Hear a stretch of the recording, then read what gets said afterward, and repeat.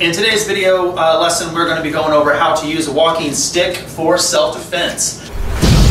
In this lesson today, we're going to be talking about how to use a stick for self-defense. And we're not going to be doing all these flashy locking techniques or joint locking techniques or throwing techniques. And we're not going to be doing things like that. We're going to do things that are very basic, very fundamental, but they're going to be the things that you need to know so that you can protect yourself in a self-defense situation. Simply put, the stick is an impact weapon, right? So if I'm here and he grabs onto the wrist for some reason or another, and this stick is an impact weapon. It is a force multiplier. If I take this stick that I'm walking with and jam it into his throat, and I hit him as hard as I can here, that is a significant amount of damage. Do you think that this first option that I'm going to is going to be more effective than the second option that I'm going to? So, option number one, he grabs to the throat, and I do some fancy joint lock that he maybe wiggle out of and turn around and punch me, or he grabs me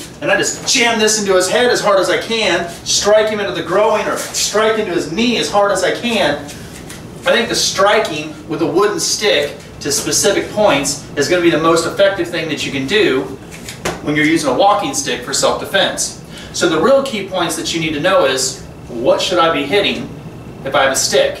When I talked about using a kubaton, I told you guys you want to strike points on the body to where the skin is really thin and it's close to the bone.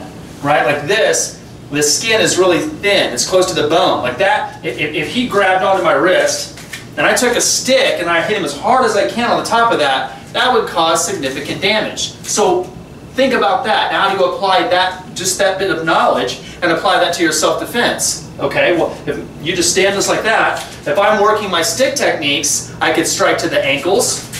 Those techniques would be great because, again, the skin is thin. I could strike into the knee. Right, those knee techniques, right? I could go into the wrist, strike into the wrist if he was grabbing me. I could strike into the elbow. If he was grabbing me, I could strike into the elbow.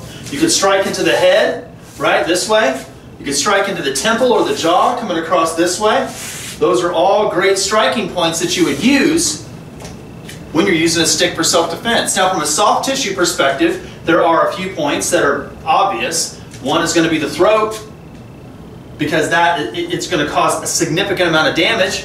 And the second one is going to be the groin, because that again is going to cause a significant amount of damage. Now, to give you guys a little bit of an example, we'll just do a couple different ones and then you guys can see how you can use these strike points to your advantage. Comes in with a choke, like we just did, a choke. Well, we talked about the wrist. So imagine me taking this stick and I'm going to smack right in the wrist as hard as I can, so that'll knock his hand away, and then I strike up this way right into the head. Can you imagine that technique? Go ahead. So 1, 2, and again he grabs, strike, and then strike right up like that. If this was the case, I would just take this and just make him eat it right underneath here. And I think it's the most effective thing. He grabs, just jam that right up as hard as you can. So this right here, let's just say there is something in his hand.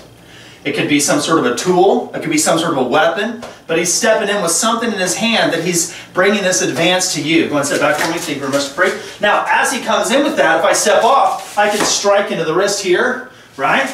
Comes in again. I can strike into the knee, again. I can strike into the groin, and again, I can strike into the head, right? And again, I can strike the hand, I can step away and strike, knocking that out. There's so many things that we can do. We can also go to the outside, the outside of that strike, go ahead, and as I strike it, strike this way, right? And again, I can strike into the knee. So again, using those same points, it gives me an advantage knowing where I'm supposed to strike when I have a stick.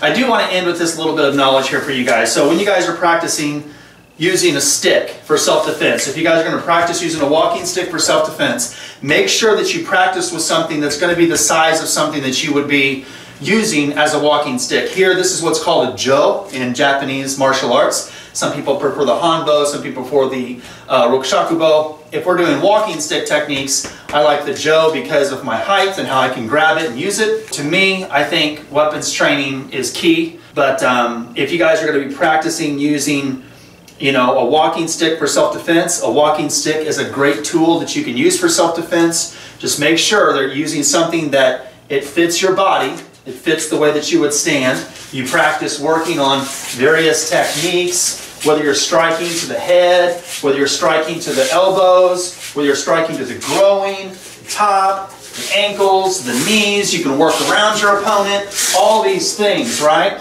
And a lot of other people with spinning techniques and strike this way, all these things. Make sure that when you're training, you have to train with the weapon. Don't just like, okay, I get it, hit them in the knees if I have a stick.